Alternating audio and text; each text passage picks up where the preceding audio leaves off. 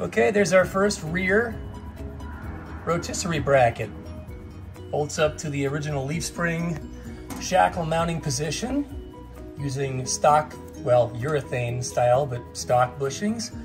And we took the original adapter bracket from Redline Stands and we just heated it up and bent it out and then back in, and it frickin' fits. One down, one to go.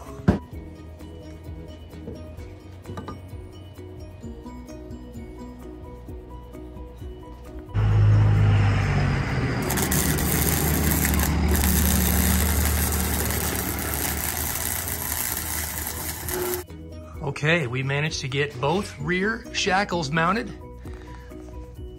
Bent those brackets out, made them wider, and they are bolted up to the leaf spring purchase at the frame rail.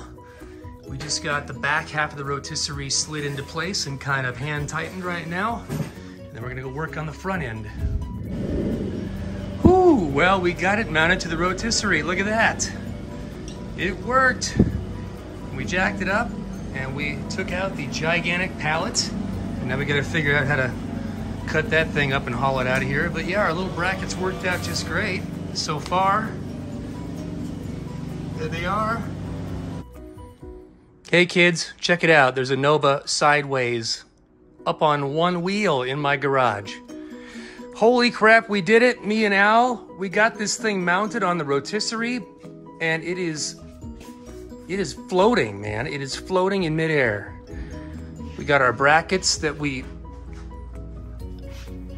heated up and bent, and they worked out perfectly. Look at that. Did you just look at that?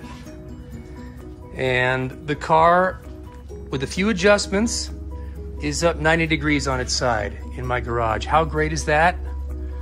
Maybe I'll just keep it this way. Maybe I'll just drive it around like this. But, well, what's great about this, it now allows me to get underneath the car and weld my suspension brackets in, which, man, if only I could get my TCI suspension here someday, I will get this thing on its 4 wheels in no time. Speaking of wheels, we did a quick little test fit, and look at that, it fits. The tire fits right in there. I mean, it might be a little crooked, but I mean, it fits.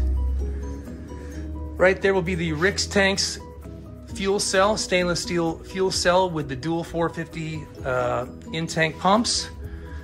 So we can run regular gas and we can turn up the boost and run E85. There's our wheel well, our Detroit Speed mini tubs.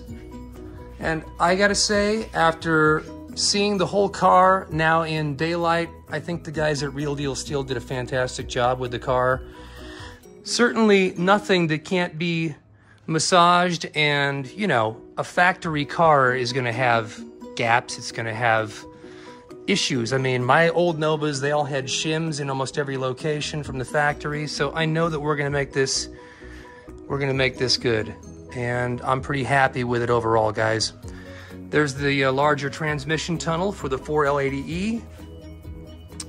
I'm going to smooth out this firewall because I'm doing a vintage air unit, so I won't need the blower motor hole, and I won't need these heater hoses and about 50 other holes in this firewall. We're gonna fill in, smooth out. There it is, guys. I think we've accomplished something for the day, and I think this is a good time to call it a break. Oh, I want to address a question that I saw on one of the Facebook forums, one of the Nova forums. A couple people asked about registering a car like this. Here's what I know. After much internet research, I found that there is actually very little information out there. And so the best thing that I think I can suggest is that if you're really concerned about it, go down to your local DMV. I went to mine, and I went to actually a couple of them. The first one I went to, they knew nothing.